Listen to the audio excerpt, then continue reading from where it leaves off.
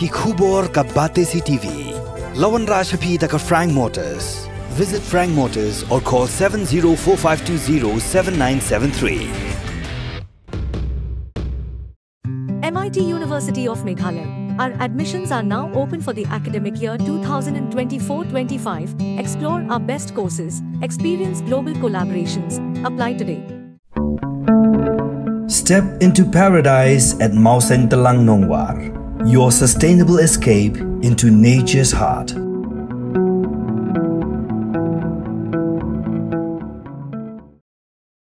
Head of Department Jog Oncology Department ka Civil Hospital Shillong ka Dr. Anisha Maulong kaliat ho baga jila Meghalaya kuan Baar habro kuwe kari India ya ka Jingdon jogi break biyo ka jingpang cancer ne ka jingpang bampong.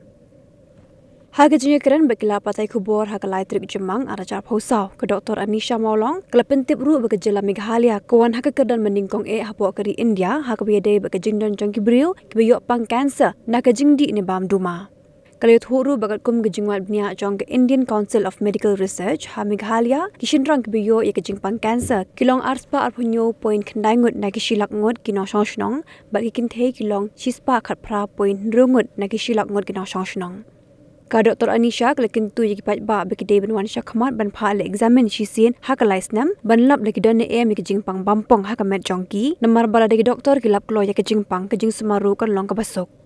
The probability of developing cancer in the citizens of our state, in males it is 1:5, so just that's very thing, and in females it's 1:9, so it's very high. In fact, we lead today. Mainly our topic was CA esophagus. We had discussed about cancer esophagus, where Meghalaya tops the country in cancer esophagus, which is the cancer of the food pipe. Now, and also, we have the highest number of tobacco-related cancer. Meghalaya tops the country in tobacco-related cancer, where in male we have 70.4%, and in female it is 46.5%. So that's how grim the situation of our state is with regards to cancer. I guess many of our patients who can afford and who can come down, you might be getting a lot of our patients coming for treatment there. So it's just not about the rural population, it's also the urban population also, which is catching up with this disease. And as also we know, hypertension and diabetes, they are also silent killers, but also cancer in our state is also a killer. So the state government we have set up the cancer wing in Civil Hospital Shillong. It is a 90-bedded facility, and we have only radiation oncologists actually managing the whole cancer setup in the state. We have no surgical oncologists, we have no medical oncologists. We hope in the near future our young doctors would take up this field, surgical oncology, medical oncology. So actually basically we're quite overburdened because we are also managing medical oncology for solid tumors, the radiation oncologists themselves. So, and with the caseload that we have, even having 90 beds, we still have patients on the floor. Like almost 30-40 patients are on the floor. So that's how bad, and that is just about patients coming forward for treatment. And we have 2 cancer hospitals in Shillong, both in Shillong. One is in Civil Hospital Shillong and one is in Negrins. Regarding the radiotherapy setup, of course, Civil Hospital was the first hospital which had the radiotherapy setup, which was Cobalt 60, and that was established almost 18 to 20 years back. And recently, in the past 2-3 years, we've been trying to get new machines. And yes, I think many of my friends in the press have been repeatedly asking me, you've been saying your machines are coming, but it's not happening. But yes, this year it's happening because the order has been placed. We're getting a linear accelerator, we're also getting a brachytherapy, a city simulator. So I hope this year it happens. And also Negrins already has a linear accelerator and brachytherapy functioning. So we are treating patients with the cobalt therapy right now. But again, I would still stress on this, it is not about the machines that you have, it is the skills of the treating team, right, which is most important. We might have the best machines, but if the skills of the treating team is not up to the mark, nothing will change. And the government now has embarked on a journey for prevention and awareness for early detection of cancer. And as we know that there are many programs happening in the state on a mission mode. We had the maternal and infant mortality missions where we are trying to reduce the maternal and infant mortality in the state, which is also very high. Then we have lots of things. So even in cancer, we have developed a mission that is the Meghalaya Cancer Prevention and Early Detection Mission, which I had mentioned in the conference. And we are going to take this throughout the state in all the districts. We're going to train our staffs to screen at least all the eligible population of the state for cancer. So, I had just done a pilot study kind of when we started last year, November and December. We started in October and we went to all the district headquarters for screening cancers. And of course, the public turnout was very less because people are still scared of being diagnosed with cancer, right? But even of the little people that we had screened in we have 11 districts in the state, and out of that we had screened 1,093 people. And out of the 1,093 people, we got 15 confirmed cases and 71 suspected cases. And out of these 71 suspected cases, when they came to civil and got tested and all, we got 40 positive. So a total of 55 out of 1,093. And that is just the tip of the iceberg. I'm telling you, it's just the district hospitals we went to. People did not come forward, just 1,093 of the total 11 districts. But still, out of that, we got 50 plus positive cases. So through the press and media, friends, I want you to please communicate this, that it is so important that we get screened for cancer and other diseases also, but cancer is killing our state. So I urge all our fellow citizens to please just come forward and get yourself screened once in 3 or 5 years, and if you belong to the low risk, it's just once, right? I think once in 5 years, and if you belong to the high risk, once in 3 years. So at least you can catch cancer at the early stages where treatment is possible, right? So that is my message to everyone. So I think our public should actually appreciate the government who is investing, on such a big initiative. Why? Because the government knows that cancer is a disease which is preventable if detected early, especially in our state. So like as Dr. Sayan and Dr. Arindam had said, back in their places, I think cervical cancer, breast cancer, colon cancer, brain cancer, right, more common. But in our state, I am telling you, it's all related to this, where the food goes down, aerodigestive. So right from here, our cancer starts till the stomach. Very common. So the state tops in laryngopharynx, hypopharynx, and esophageal cancer. Cervical cancer, I would say in the past few years of my practice was not so high. Of course, in female it is the highest, but the rate is not as high as in the metropolitans. But in the recent few years, say 1-2 years, our cervical cancer cases are also coming up. And the reason being, we have multiparity in our state. A lot of children, a woman, especially in the rural areas, a woman minimum would have 6, 7, 8 children. And also we have multiple sexual partners. That's also a big problem in our state. Every now and then they change their. It's not. I'm not saying it's promiscuous society. We're not that, but it's not restricted. And with the number of children, the cervix gets eroded. Very short gap of childbirth. Sometimes our women every year they give birth. They have not even completed the breastfeeding cycle of the first child, and she's already pregnant with the second child. So, the body doesn't recover. The cervical damage, the inflammation, everything that happens also has not recovered, and she's already in the process of delivering another child. So that also, I don't know, maybe in the next few years, cervical cancer also would come up in our data. But for now, it's all related to our food habits and our way of eating. So this is what everyone should know, that it is a big initiative being undertaken only in our state. And as I repeatedly say, that we will expect, we might become #1 in the country after we start this program, because we'll be detecting a lot of cancers. But the curve goes up and we will come to a certain stage, right, where we will start going down. I hope in the next 10 years, maybe. Right, we'll start. But expect our state to top. Once we start this project, maybe we'll top the country in the whole cancer thing. Now it's Aizawl, Mizoram topping for males.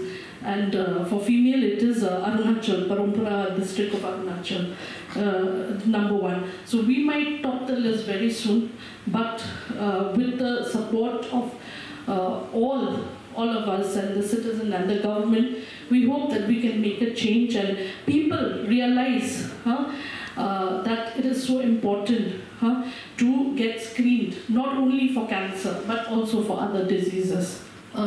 The most common cancer is esophageal cancer, both in males and females in our state. And next would be the hypopharynx and laryngeal cancer, the neck cancer, head and neck cancer. So when I say 1:5, the probability, this is already a established data which has been come out from the ICMR. The probability of from 5 citizens of Meghalaya of 1 developing cancer in male, okay, and female 1:9. So basically, we topped in esophageal cancer in everything, both in male and in female. So esophageal cancer and head and neck cancer. And there is no surgical intervention here yet. No, we are doing. The problem is surgical intervention is when you are detected early.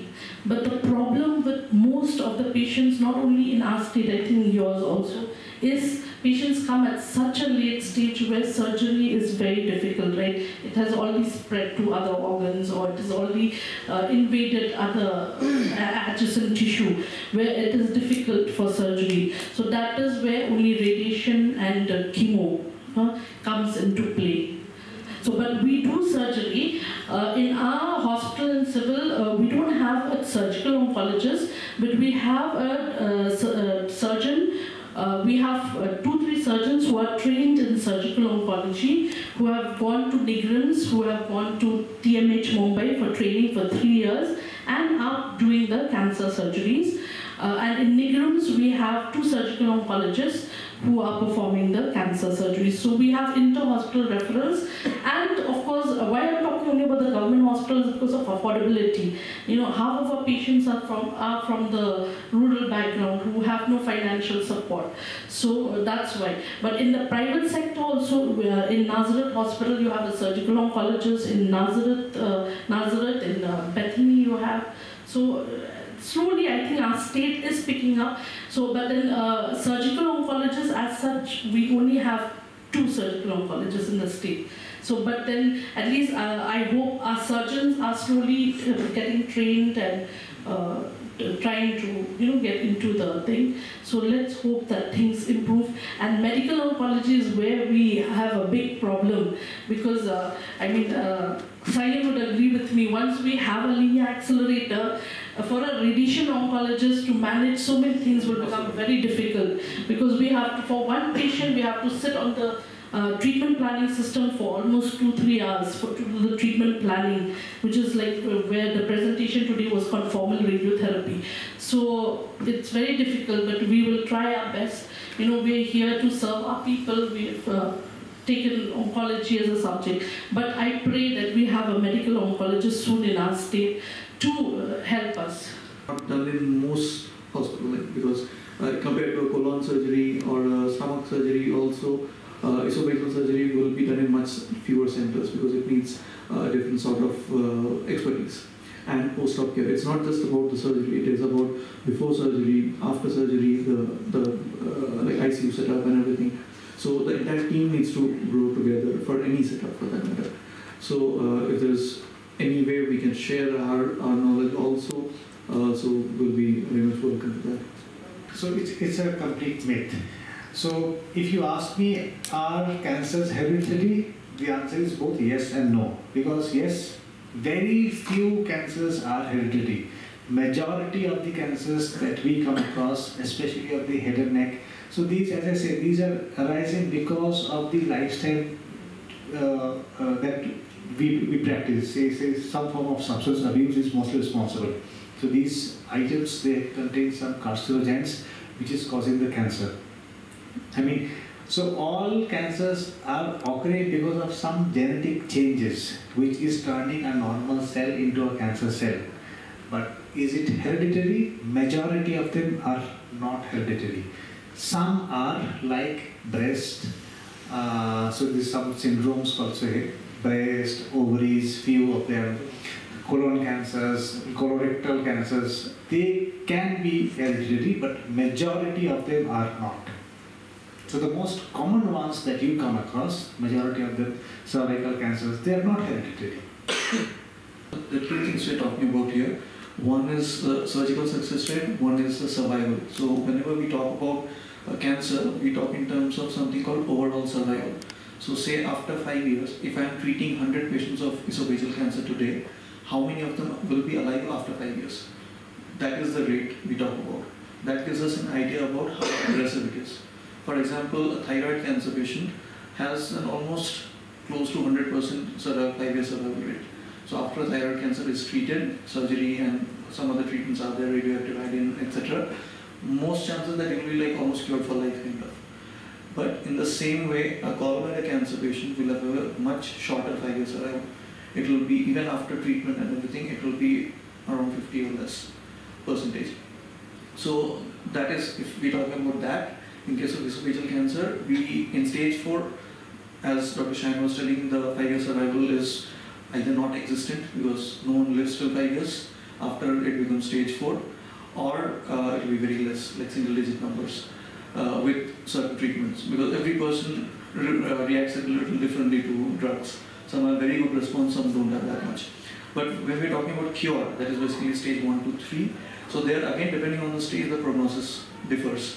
So like for example, if it is stage 1, it will be very high, it will be around 80-90% 5-year survival, which drops down to around 60-70 for stage 2, stage 3 again 40-50. So that varies between cancers, like depending on how aggressive the cancer is. Esophagus will be different from gallbladder, will be different from colon. So there cannot be one single number to this, that will be individual to every site. Coming to the success of surgery, if you tell, so that is a much shorter term we're talking about, that we've undergone a surgery and what are the chances that success is basically that the tumor is completely out is one thing and the patient gets home well and goes home. So there we have very high success rates. Like for colon, gastric and all surgeries, those are much lesser risk surgeries compared to the chest cavity. So there it's like very high. Like we don't even talk about a life risk there. Okay, there's like almost close to more than 99% will be the success rate of surgery. Like that the surgery is done and the patient is going home fine. Okay, so chances of complications do happen, but they are mostly salvageable and the percentages are less. To that extent, thoracic surgeries have a little more chances of complications, but even then the success rate is more than 95% for surgery of the esophagus. And with recent advances, we now have much, like today morning when we were talking about, even for esophagus cancer, if you even understand, it is the food pipe, it is inside the chest. So if you have to remove it, you have to go inside the chest. And so whenever you go there, if it's a long cut through which you're going, which normally open surgery, what we call, causes a lot of pain and post-op complications, because you have to take deep breaths. And whenever you take deep breaths, it will be painful. So you won't take deep breaths, that will cause problems with pneumonia, etc. So now we have thoracoscopic surgery, where it is basically like laparoscopy, you know, for the abdomen. Similar, we put 2-3 holes in the chest and we can remove the entire tumor. We are more advanced than that, we have robotic surgeries. So those are also similar, but with much more precision. So those have made the surgery much more safer in today's times. Say, even if we compare it 10-15 years back. So compared to that, surgeries are much more safe now and much lesser pain and complications in the post-op period.